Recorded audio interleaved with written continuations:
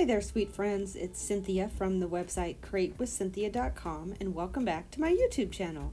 In today's video, I'm going to show you how to take Iron Orchid Designs air dry clay and the birdsong mold and create wine charms. So stay tuned.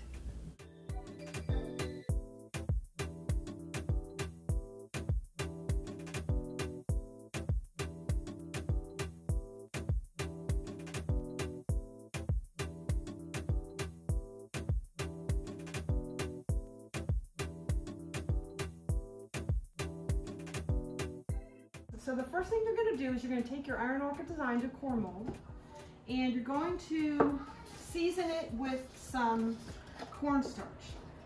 You don't have to put cornstarch on the decor mold into the crevices, but if you do, it helps to get the clay out. So I would suggest it. This decor mold is called Birdsong. And 1, 2, 3, 4, 5, 6, 7. There's 7 different birds, and they're pretty intricate detail-wise. So what I'm doing is I'm just using an old chip brush, and I'm using some cornstarch, and I'm putting it into the crevices of each of the molds. And then what I'll do is turn it upside down like this and just shake the cornstarch out. So you've just got like a light covering on there. Air dry clay from Iron Orchid Designs comes in packaging like this. I sell it on my website at createwithcynthiashop.com. So you need, in order to make the wine charms, you're going to need some charms that I'll put in the description box. I bought them on Amazon. You're going to need your decor mold, and you're going to need some air dry clay. And for this project, the last thing you're going to need is paint, and I'll be using DIY paint. So air dry clay dries pretty quickly, and I also like to use this scraper when I'm using the air dry clay. So you're just going to take a piece off like this, work it in your hands, kind of roll it into like a shape like that. And then you're going to just stick it into the molds, like this.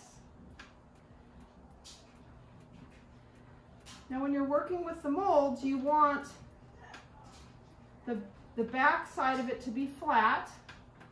Now for my wine charms, I'm going to use these smaller ones. I have a couple videos out on using the clay you can check out on my YouTube channel. It's in a playlist under Iron Orchid Design. I think it says Iron Orchid Designs clay. And you do have to apply some pressure here.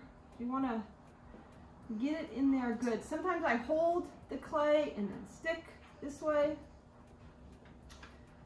And then your scraper is going to come in handy, because what you're going to do is you're going to use it to allow for a flat surface, but scraping the excess off. Like that. There you go.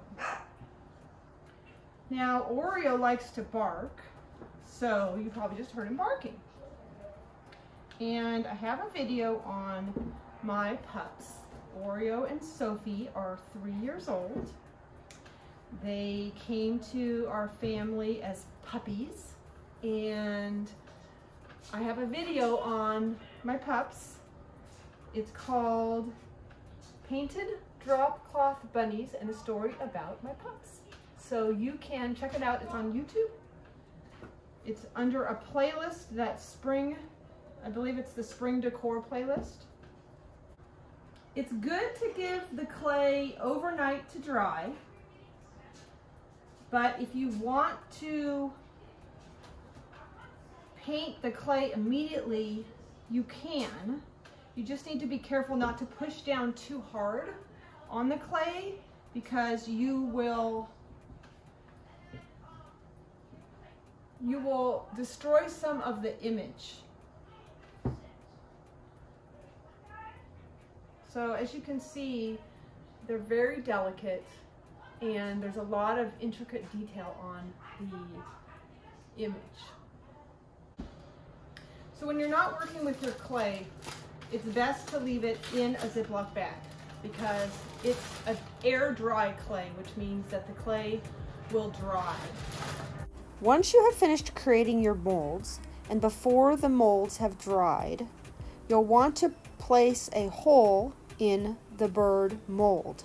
I used a toothpick to create a hole, and then I stuck my wine charm in the mold and allowed the molds to dry overnight. Now I'm removing the wine charms so that I can paint my molds. Once you've allowed the molds to dry overnight, you can then paint the molds. I'm using DIY paint in the color of Petal Pusher and Bead Board. I'm mixing the two colors together to create a blended look.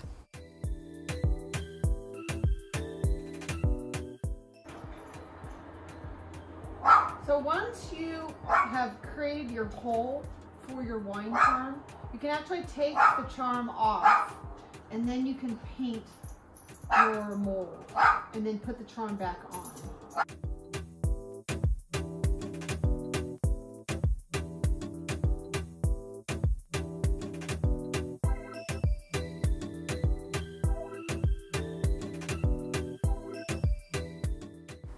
DIY paint comes in over 20 colors. I chose Bead Board and Petal Pusher.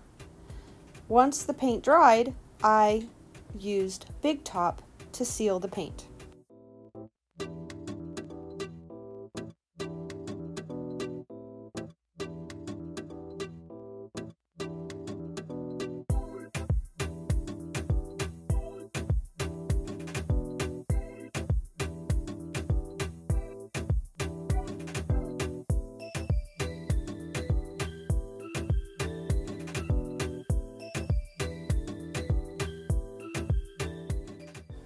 Handmade bird wine charms paired with a bottle of bubbly and some wine glasses make the perfect gift. Don't forget to check the description box for links to all of those things. Thanks for watching, and don't forget to subscribe, and I'll see you in the next video.